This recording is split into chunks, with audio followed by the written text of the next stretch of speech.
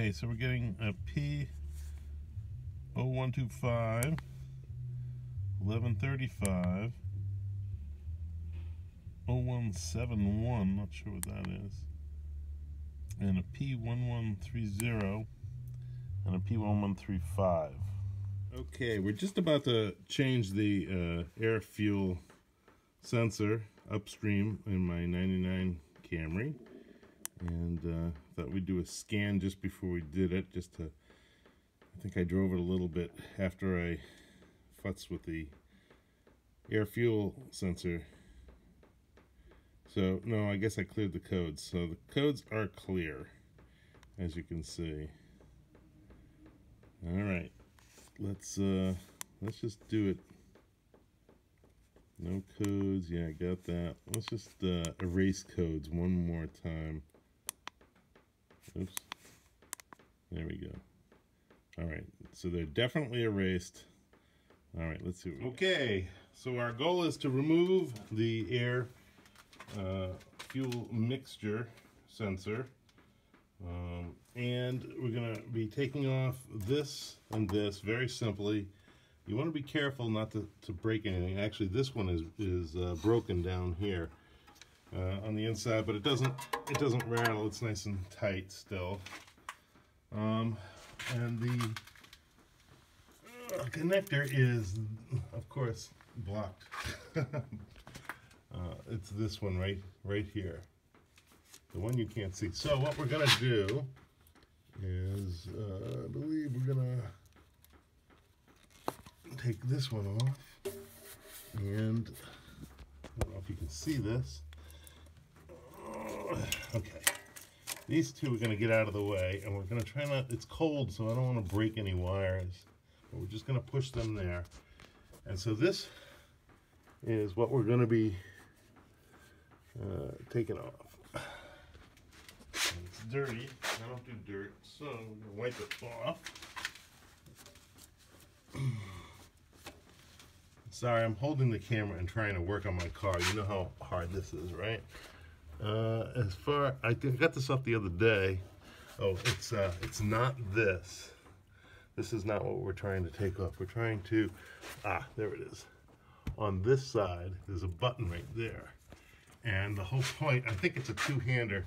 Let me see if I can prop this up. Push this in and pull. There, see? And that's what we're getting at. So you push this button in and you pull.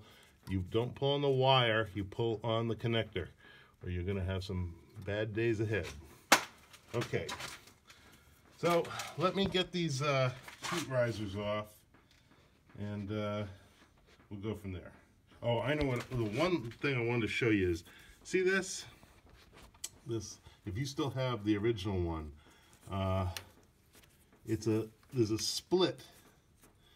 This is not hard to get off at all, but you have to remember, oh, there it is. On this side, it's split, so you just pop it out like that. Real simple. See how this thing is? Let me see if I can get some light, which I doubt, because I paid extra to have a good light. Anyway, see? It's a split thing. It just holds it onto the radiator hose. Okay, so this is basically already completely disconnected, and now we just have to unscrew it from the exhaust manifold. So let me get those heat risers. Okay, these are 12mm bolts. Careful not to strip them or break them. And I loosened them all. Maybe we want to put some anti-seize on those. Now this should come right off. And there is Mr. Exhaust Manifold. And then, like I said, the bottom one of these is stripped, so I don't really even need to, I'll show you what I mean in a minute. Okay.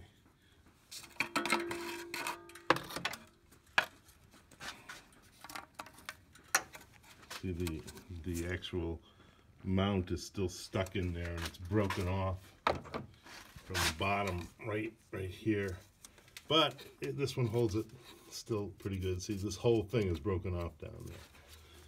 If I continue to get an error code after I change this air fuel sensor out, this piece right here, this impossible to see piece right there, that green thing, that is the coolant temperature sensor. That could be wrong, that could be bad.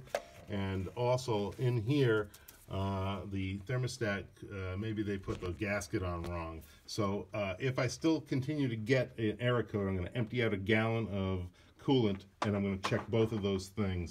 Actually, not check this one, I'm going to replace this one because it's like $16 part. Anyway.